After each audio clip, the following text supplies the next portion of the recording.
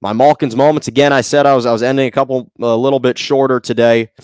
I have a couple big Malkin's moments for you. So in the soccer world, Karim Benzema, one of my favorite players to play with in FIFA, by the way, he breaks the Champions League record. The Real Madrid legend is the first player to score in 17 consecutive Champions Leagues game after he scored a penalty kick against Sharif yesterday. Now, unfortunately, Sharif ended up winning that game against Real Madrid, but Benzema was fantastic once again and is continuing to just trailblaze these new paths and reach different historical milestones in the soccer world. Speaking of the soccer world, Lionel Messi scored his first goal with PSG. PSG and Man City played yesterday in a Champions League matchup, and PSG prevailed 2-0. Messi scored his first ever goal with the club, gave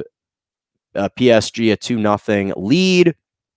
And the crazy thing about that matchup is it's actually the most expensive soccer match ever, as the two clubs combined are worth about $2.3 billion. So an absolutely electric matchup between both of those two clubs. Shifting to baseball, I haven't talked about it too much.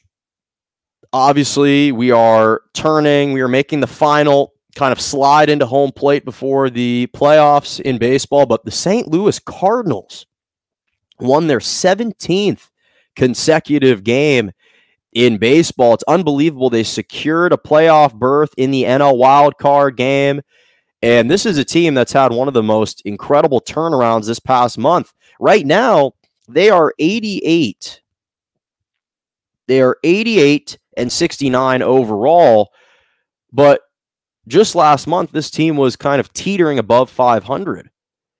And yet, here they are firmly in control and in the playoffs. And it's been an unbelievable turnaround for the St. Louis Cardinals. Unbelievable turnaround. And finally, in the WNBA playoffs, the WNBA playoffs have been taking place. Courtney Vandersloot recorded just the second ever triple-double in WNBA history for the Chicago Sky. In fact, she led the Chicago Sky over the Connecticut Sun in Game 1 of the WNBA semifinals, 101-95 in double overtime. Recorded 12 points, 18 assists, 10 rebounds. In fact, the only other player to have ever recorded a triple-double in WNBA history is Cheryl Swoops, and she did it in 2005. So big shout-out to Courtney Vandersloot and the Chicago Sky. Also, shout out to my girl, Candace Parker, used to be with the LA Sparks. So big time win for the Chicago Sky. That'll do it for us right here on Morning Joe. You've been watching and listening to it every Monday and Wednesday morning, 11 a.m. to 12 p.m. Eastern Standard Time, 10 to 11 Central, and 8 to 9 a.m. Pacific. Make sure to subscribe to my YouTube page, Morning Joe with Jonah Malkin. Follow me on Twitter at morning_Joe_. Follow me at Jonah Malkin. On Instagram, jmalk97, and on Twitter, Jonah Malkin is the username. Thank you so much for joining me, and as always, have a lovely rest of your morning.